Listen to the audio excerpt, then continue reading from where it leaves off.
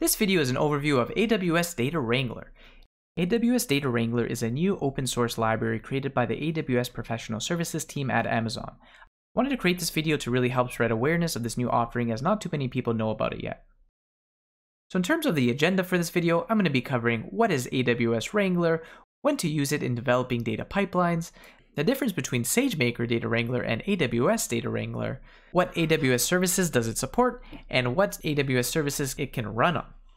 AWS Data Wrangler is an open source Python library that extends the power of the Pandas Python library to AWS by connecting Pandas data frames to an array of AWS data related services. AWS Data Wrangler is built on top of your favorite open source projects such as Pandas, Apache Arrow, and Boto 3. This offers abstracted functions to execute usual ETL tasks like loading and unloading data from data lakes, data warehouses, and databases using Python. So when should you opt to use Data Wrangler when developing data pipelines in Python? Data pipelines are categorized into distributed and non-distributed pipelines. Your choice on one or the other depends on the amount of data you need to process. AWS Data Wrangler was created with the use case of building lightweight, non-distributed pipelines. So if perhaps you only need to work with thousands or hundreds of thousands of records, then AWS Data Wrangler may actually be a great use case for you. Now, if you're working with billions of records, AWS Data Wrangler perhaps is not for your use case, and you should look into building a distributed data pipeline, potentially with PySpark instead. And before you go and write off AWS Wrangler for not being able to work with big data, it can indirectly by calling other services that do. More on this in a bit. So how does Data Wrangler simplify the data pipeline development process? The abstracted functions handle the data extraction and load steps in Python. This enables you to focus on the transformation steps of ETL by using similar Pandas transformation and commands. So is Amazon SageMaker Data Wrangler the same thing? The names sound kind of similar, right? Well, no, they are not. Amazon SageMaker Data Wrangler is a new SageMaker Studio feature that has a similar name, but has a different purpose than the AWS Data Wrangler, which is an open source Python project. Remember, AWS Data Wrangler is open source, runs anywhere, and is focused on code, while Amazon SageMaker Data Wrangler is specific for SageMaker Studio environment and is focused on a visual interface. So what AWS services does AWS Data Wrangler connect with? It allows for easy integration with Athena, Glue, Redshift, TimeStream, QuickSight, Chime, CloudWatch Logs, DynamoDB, EMR, Secrets Manager, Postgres, MySQL, SQL Server, and S3. I know I just listed off a bunch of services, so let's talk about the services it works with in a little more detail.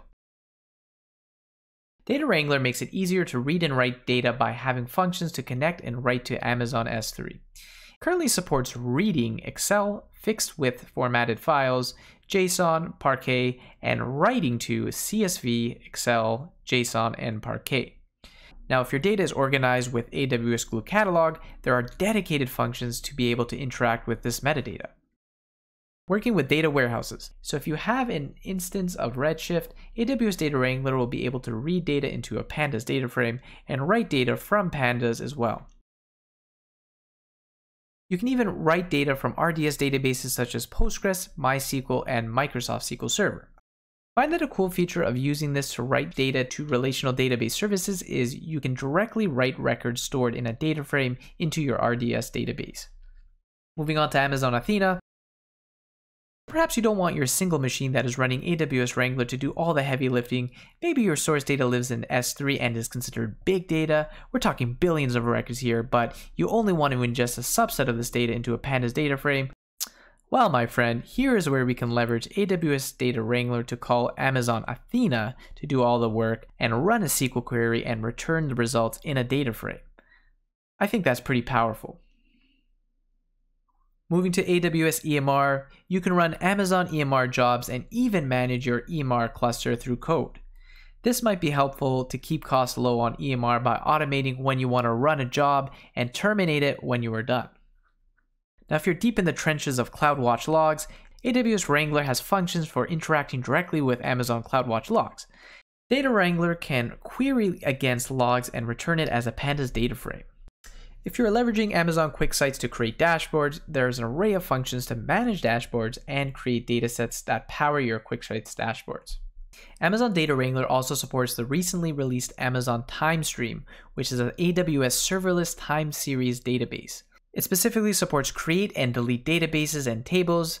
You can also query and write data back to a TimeStream table. For DynamoDB, as of AWS Data Wrangler version 2.3, it supports puts from CSV, data frame, or JSON to a DynamoDB table, but it's important to note that it currently does not support reading data. I'm sure with new versions, this could change, but as it stands, you can't read data from DynamoDB with it. However, you can delete items from a table. If you use Amazon Secrets Managers to safely store your passwords and credentials, well, it can be retrieved with Amazon Data Wrangler as well. So now that we know some of the things that it does, is it easy to install and get up and running? AWS Data Wrangler can be installed easily on a local machine with Python 3 by installing any other Python library through pip install AWS Wrangler. It can also be installed through Conda using conda install -c conda-forge AWS Wrangler. So I just mentioned how it's easy to install on a local machine, but what AWS services can run the AWS Data Wrangler Python library? It can be run on AWS Lambda, AWS Glue, Amazon SageMaker Notebook, and EMR. To use it with AWS Lambda, as you may know, Lambda doesn't come with every single library pre-installed on it. So you will need to upload the Data Wrangler library as an AWS Lambda layer, and you are off to the races. For AWS Glue PySpark jobs, all you need to do is add a new job parameter key value pair of --additional-python-modules and a value of AWS Wrangler. Now, if you want to use it in a AWS Glue Python shell job instead, it is slightly more involved where you need to upload a wheel file to an Amazon S3 bucket and then point your job to the wheel file in the Python library path field. To use it in an Amazon SageMaker notebook, you simply need to run pip install AWS Wrangler and you're good to go. Finally, for EMR, as long as you configure your EMR cluster for Python 3, with 2 lines of code, it's installed with sudo pip install AWS Wrangler. So you don't need to build distributed data pipelines to handle your massive data volumes.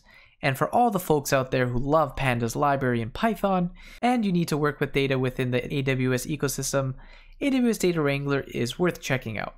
It really simplifies the process of bringing your data into Python so you can spend less time fiddling around with connections and more time focusing on data transformations you need.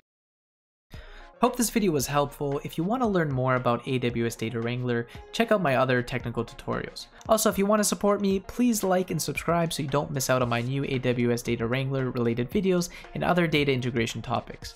See you next time.